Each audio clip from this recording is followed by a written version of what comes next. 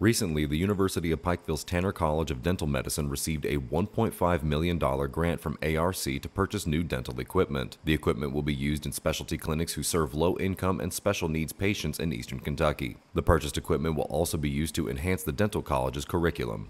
The $1.5 million grant from ARC is going to contribute significantly to the development of our clinical enterprise in the new dental school.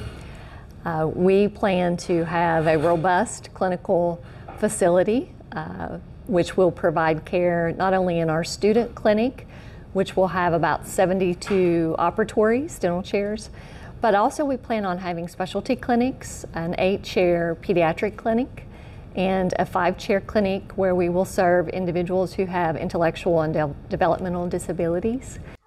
You want to save money, and Appalachian Wireless gets that. Right now, you can get up to $650 off select devices, including the latest and the greatest on the Advantage Unlimited plan with a trade-in. Did y'all hear me? Up to $650 off select devices, including the latest and greatest with a trade-in. Now, I'm not a math whiz, but this deal, it's amazing. And you'll be on the region's premier network. We are you. We are Appalachian Wireless. See AppalachianWireless.com for complete terms and conditions.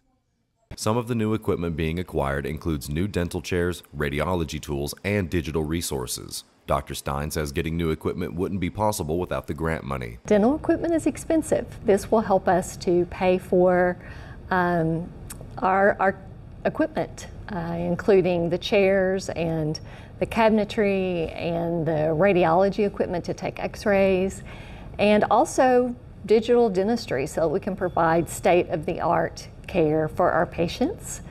We will see probably in the neighborhood of 100 to 200 patients per day at this new clinic. We're going to have provide a lot of care, and this grant makes it possible for us to purchase much needed equipment. Reporting for Mountaintop News, I'm Nick Collum.